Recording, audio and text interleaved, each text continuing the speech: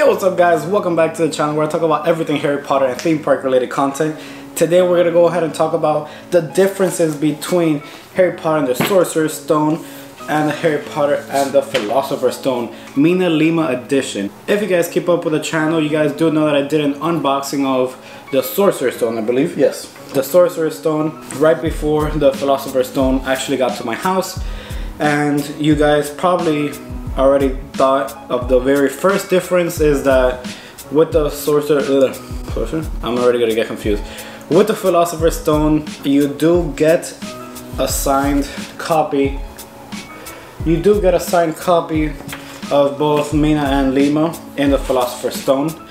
And for those who do not know about these books, these are Minalima's illustrated version of the Sorcerer's Stone or Philosopher's Stone, depending where you live. So let's go ahead and just get right to it. There's a lot of little differences that just based off of the covers I could already differentiate. So let's go ahead and just stick right to it. If you guys are new here, definitely hit that subscribe button down below and let's just go ahead and get right to it. Alright, so first, you guys will probably not see too much of a difference with the covers, except for obviously one says Philosopher's Stone and the other one says Sorcerer's Stone. So yeah, this is the only big difference in the covers as far as, you know, the covers go. They both say designed and illustrated by Minalima. Everything seems to be somewhat the same. Now what I did see on the sides, this is where things get a little tricky here. Over here in the spine of the books, the Philosopher's Stone actually says J.K. Rowling and the Sorcerer's Stone just says Rowling. So that's one key feature that you guys should go ahead and check. Another key feature, actually I'll go ahead and just show you guys. One does say J.K. Rowling, the other one just says her last name. And also, fun fact, look at the smoke coming out of, I believe it's smoke coming out of the roof. They're actually facing opposite of each other. And that's just pretty cool to go ahead and see. As far as like the differences between the Sorcerer's Stone and Philosopher's Stone, aside from the name being completely different.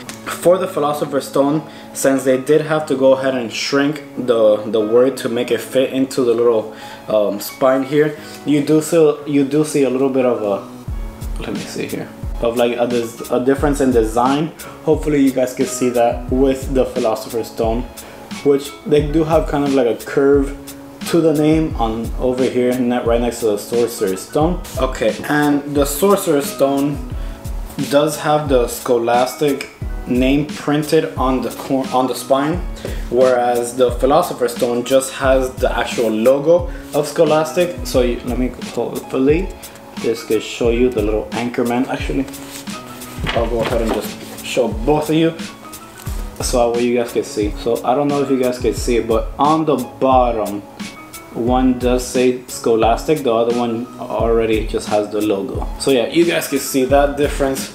And that's as far as like any real big differences as far as like the front cover and the spine. In the back of the book, they do have for the Philosopher's Stone Mr. H. Potter, the cupboard under the stairs for number 4 Pivot Drive. So they do have like the actual address to to Dursley's house, whereas over here in the Sorcerer's Stone they actually do not. It's in the top. I don't know if you guys can see that, but yes, it's in the top. And yeah, the only big difference aside from that would be a little bit of the back cover over here as well. They do have the big Scholastic name on the back, like right here, whereas this one does not have anything on the back as far as like the Scholastic. They just have like a tiny little imprint here saying that is from them, and that's really the big difference. If you order the Philosopher's Stone through the Minalima online store, they will send you a signed copy, whereas if you decide to buy the Sorcerer's Stone edition book here in America, it doesn't come with their signatures in the inside. But then again, this is 23 bucks, I believe this is $23 US dollars, and the Philosopher's Stone, if you convert it, it's about 60 something, 63, 65, something like that. So it just depends what you want to do, which copy you want to have.